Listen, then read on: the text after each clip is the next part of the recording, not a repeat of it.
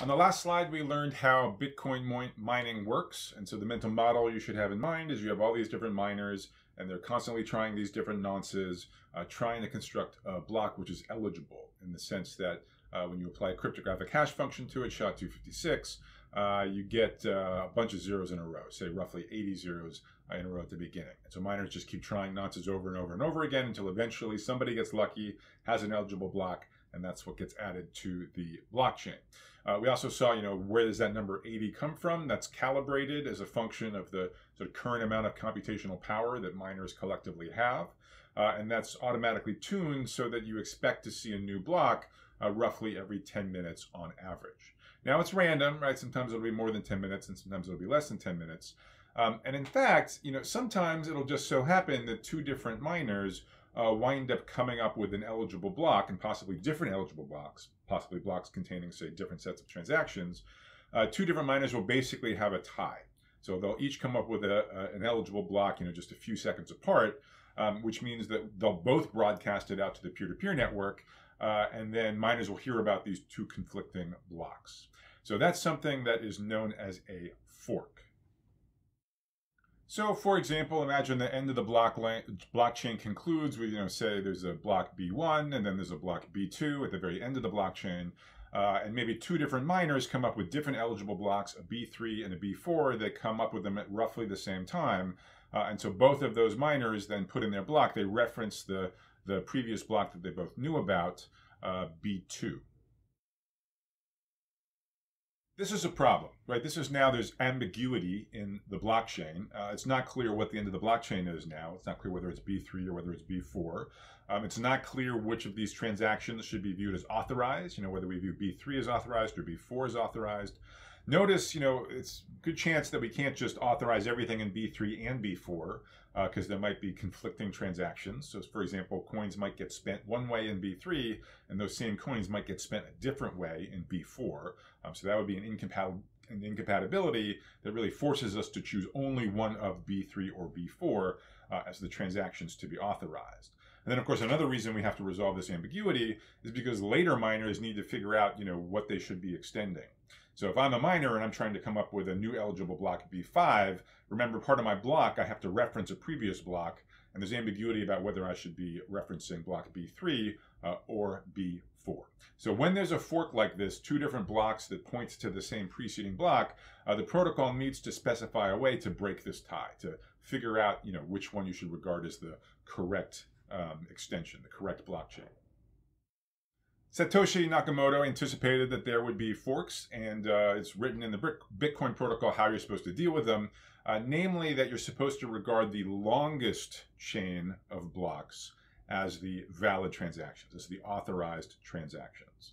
Now, if there's a tie, like we have at the moment in this figure, then you're supposed to break ties according to whichever block you heard about first. So if you heard about B3 over the peer-to-peer network before B4, you as a miner would then try to extend B3. Totally possible that some other miner heard about B4 before B3, and then that miner would be trying to extend B4.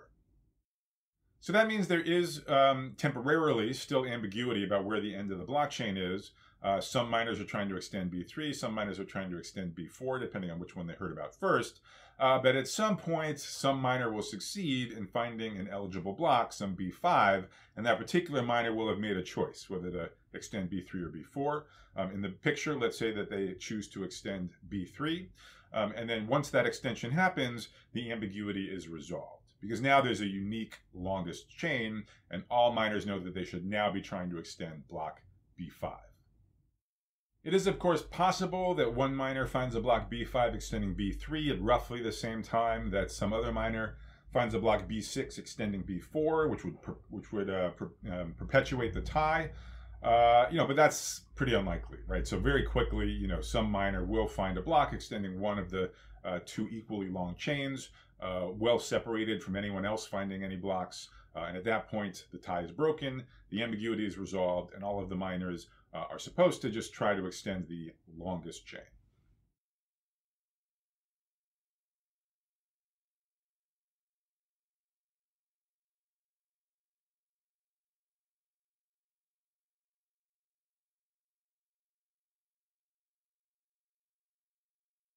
One thing to notice is that when a fork gets resolved in this way, so for example, if a miner extends B3 before any miner extends B4, it's definitely a bummer for anyone with an investment in block B4, because once B3 is extended by B5 and B4 is no longer on the longest chain, at that point B4 is what is called orphaned. And so in fact, none of those transactions count. None of those transactions count as authorized. Of course, they can be authorized later in another block, or maybe some of them are already authorized in B5. But in addition, the creator of the block does not reap any of the rewards that we discussed. So it doesn't get the transaction fees from these transactions because the transactions aren't actually authorized. And it also does not get that 6.25 Bitcoins. It doesn't get the block reward either because the block wound up not on the longest chain.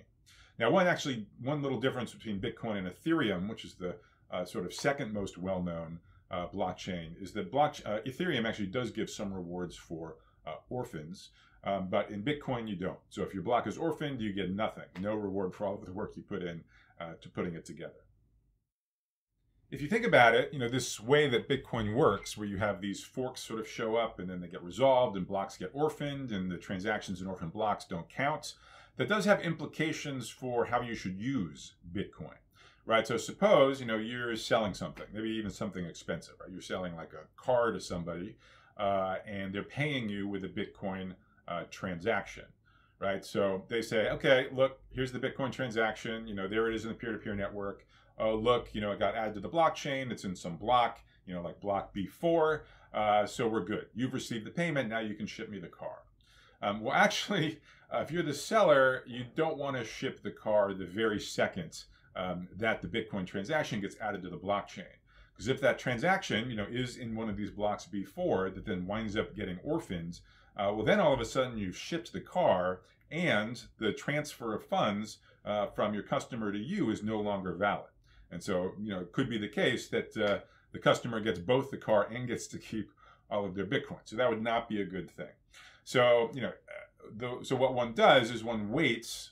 So a transaction is considered sort of, safe. The funds are considered safely transferred once the transaction is not only added to the blockchain as part of an eligible block, but also after some number of additional blocks have been added on top of that. So for example, a transaction in B3 in this cartoon, if you're feeling very kind of,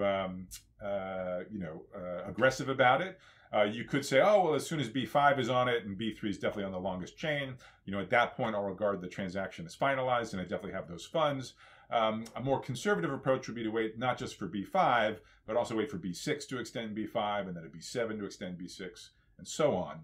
And in fact, the usual recommendation is to regard a transfer as, more or less finalized once it's been extended by 6 additional blocks. All right, so that's going to take roughly an hour because remember, blocks are created on average once every 10 minutes. So there's going to be some moment where the transaction gets added to the blockchain, and then assuming there's no funny stuff with forks and orphans, an hour later, it'll be clearly kind of deep into the longest chain, and at that point, you can safely assume that that the funds, are permanently transferred to you.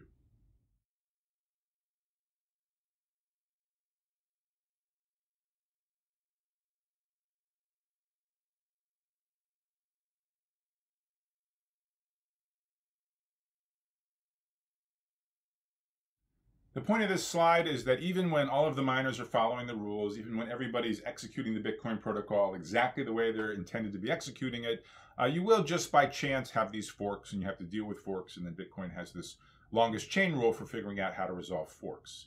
And so that's even assuming that all miners are being honest, namely they're really sort of following the intended behavior prescribed by the Bitcoin protocol.